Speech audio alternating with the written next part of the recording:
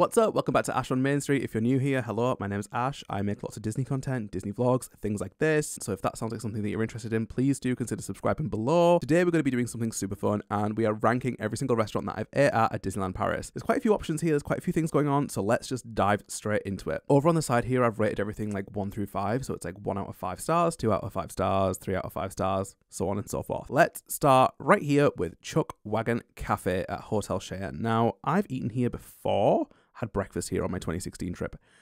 It was a good breakfast, good theming, but it wasn't like a wowzer. Like, it didn't really have that like pow, like that amazing, you know, it was just like your standard hotel breakfast, really, just with a bit of Disney pizzazz. So for that, it's going to get 3 out of 5, and I'm pretty confident with that decision. Next up, Rainforest Cafe, immediately 4 out of 5. Theming is good, food is good, service is good. It was just busy when I went, but it doesn't have that wow factor that some of the other restaurants have either. So it gets 4 out of 5. I think I had like a chicken Louisiana burger, I think it was called, and it was really good. Our waiter was lovely, like he was really great. Food was good, service was good, theming was good. I love the little like aquarium bubble that you walk through as you go into the restaurant, and then like all of like the jungly stuff. Very 90s, but I just think it's iconic. Like, I think it's amazing. So next up, Earl Sandwich. That is immediately going in 4 out of 5 too. I love Earl Sandwich. It's one of my favorite spots to get lunch. It's in the Disney Village. It's right at the end before you start kind of walking up to the hotels. Food's good. Service is good. Can be a little slow at sometimes. It also does get a little bit busy, but the food is, what's the word? Reliable? Consistent. That's it. Consistently good. If you're going and you eat chicken, get the Chipotle chicken sandwich. Oh my god, it's unreal. With avocado. Oh, delicious. Ooh, Casey's Corner. Now, this is going to be controversial, and I know some people are probably going to like come and sacrifice me now to Mickey Mouse. I have a very unpopular opinion here. I absolutely hate Casey's Corner. I'm sorry. I don't think the food's good. I don't like hot dogs anyway, so that's kind of like the reason. But also, I think it's terribly overpriced. The only reason that I would give it an extra point is because of the location. The location, especially if it's in summer, like you can sit like right against Main Street, watch the parade go past. So I guess for that, I'll give it 2 because they do offer chips and I eat chips. And they do also offer chicken nuggets, which I have had and they were fine. They weren't like incredible, but like me, 2 out of 5. I'm excited to try Casey's in Florida because I want to know how it's different.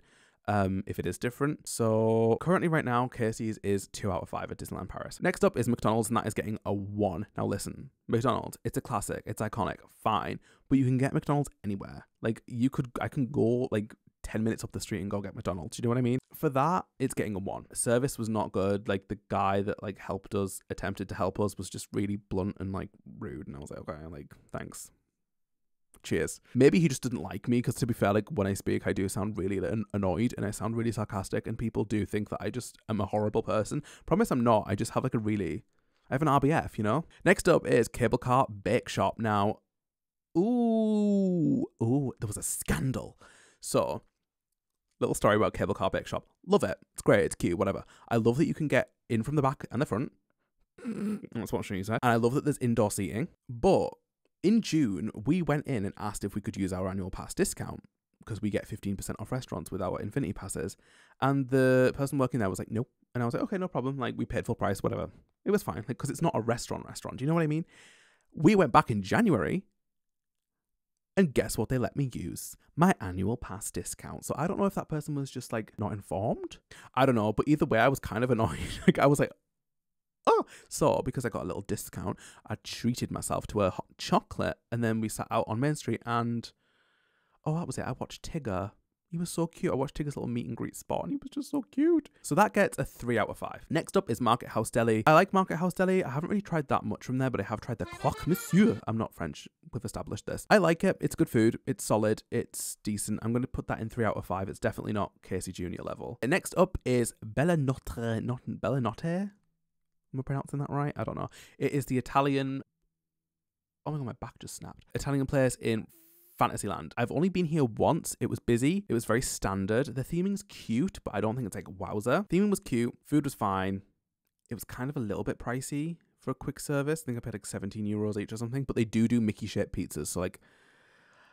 it's going in 3 out of 5. Annette's Diner is getting a 5 out of 5. We've eaten here twice now. Service is always great. Even when it's heaving, the service is always top notch. Food is always good. I love like the 1950s like roller skate diner vibe. There is some staff that are on roller skates, which I think is so cool. Yeah, it's just a solid option. I know you use the word solid a lot, but like it is. It just like, it stands its ground. It's good.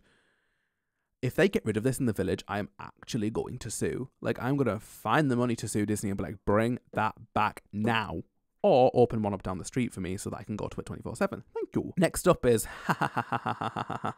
Bistro Remy. It's going into 1 out of 5. I don't care. We ate here on our January trip. If you haven't seen our day 1 vlog, go watch it. Oh, stale bread, horrible food. My steak was borderline gelatinous. Service was terrible. Oh my, I've honestly never had such bad service at a Disney restaurant ever. Like, the guy was just constantly really weird with us. And then he vanished, and then we ended up getting another waiter. So I don't know if, like, he was just not having a good day or if he was, like, ready to finish his shift. I don't know. But we ended up getting a new waiter who ended up being nicer. But it was, like, right towards the end, like, as I was about to pay the bill, he came over and started serving the people next to us and, like, gave us our bill and stuff. And yeah, I wouldn't eat there again. I think it's extortionate. The price is insanely expensive for what you get. The theming is great. Don't get me wrong, the theming is amazing, but the actual service and the food was just terrible. I accidentally put that restaurant in Fantasyland by accident, so I haven't actually eaten here. I don't know what they serve there, so let's look at the menu really quick. They do, like, fries with chicken and, like, a big sausage thing and a big another sausage thing and a hot pretzel sandwich with loin of pork. That doesn't sound like I would eat any of that. So let's put that in. Let's put that in 2 out of 5 simply because I haven't done it. I didn't mean to add that in. Whoopsie. Okay, next up is Cafe Hyperion. Cafe Hyperion is going to get a 3 out of 5. Once again, we had a really rude person, like a really rude member of staff. He was just like, we had a mobile order and I was like saying, like, I showed him my mobile order and he was like leading me to another queue and I was like, no, it's mobile. And I was just kind of like, okay, what do you want me to do? The food is really average. Like, it's okay. It's very standard theme park food. So that's why it's getting 3 out of 5. It's definitely better than Casey's. So yeah, it's just standard. But I do like the location and it's huge, by the way. Like, the restaurant's massive. Like, it's quick service. It's just like humongous. So yeah, it's fine. Next up is Colonel Hathie's Pizza Outpost. That's going to go in, right. It's the exact same as Bellinotte. Like, the menu is pretty much the same, apart from the fact that you can get, like, spaghetti at Bellinotte.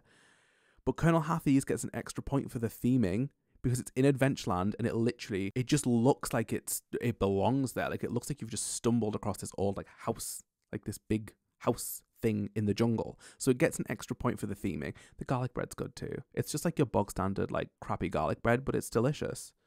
Is it full of calories and chemicals? Most likely. Is it also absolutely divine? Yes. Like, you know when, like, garlic butter's, like, soaked through the bread and the bread's a bit soggy but the outside's, like, crispy? Oh!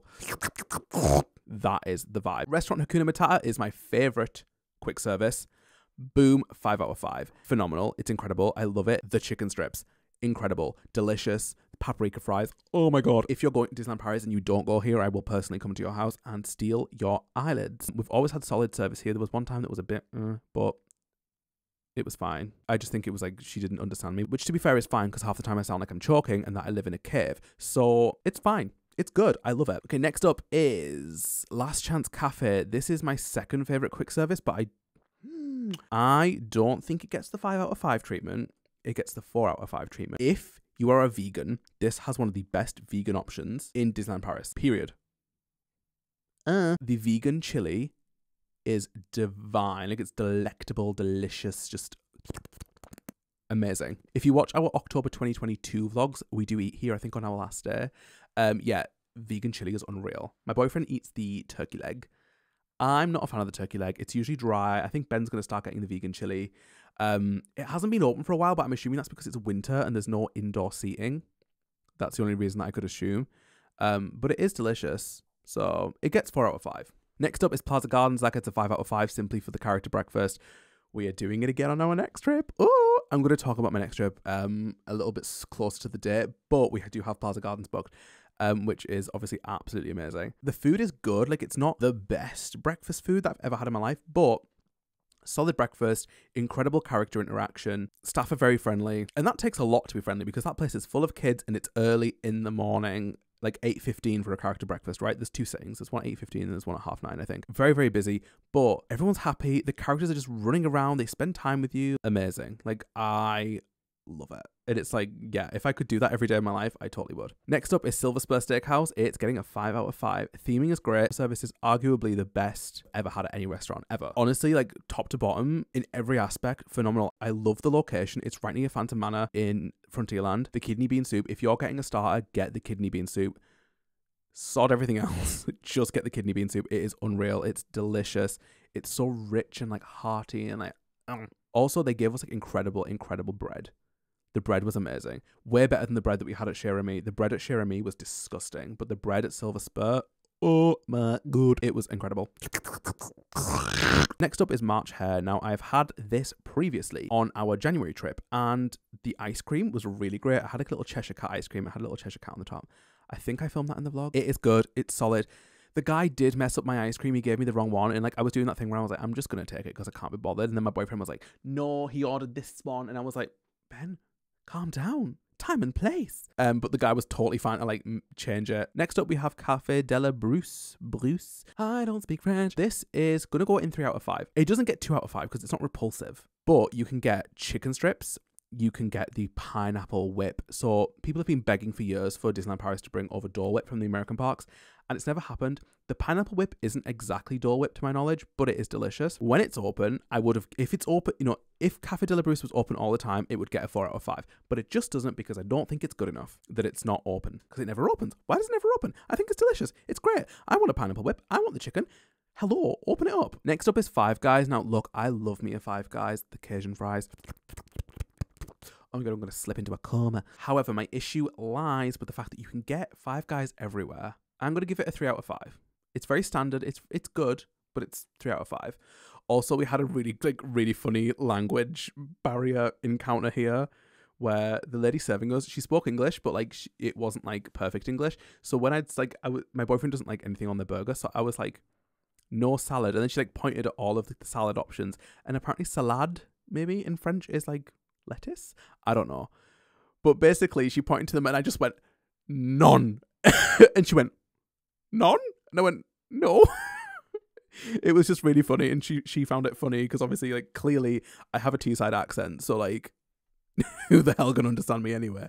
And secondly, like she struggled to speak English, but I was like, props for you for like actually speaking English because like I cannot speak a word of French. Like, honestly, I've tried to speak French in France and people have just spoke to me in English because it's that bad. And I'm like, I've been humbled real quick. But it was very funny and she was very nice. Service in there is usually good. Can get busy, especially if you go after Illuminations. So I would suggest going like 4 p.m. and either doing like a late lunch or an early dinner. And last but not least, we have Cowboy Cookout. Now, I love the location of Cowboy Cookout and I love the concept. I love like anything barbecue. I need to stop slurping into the microphone. However, the issue is I don't think the flavour was good enough. And I just think that, get this, the portion size is too big.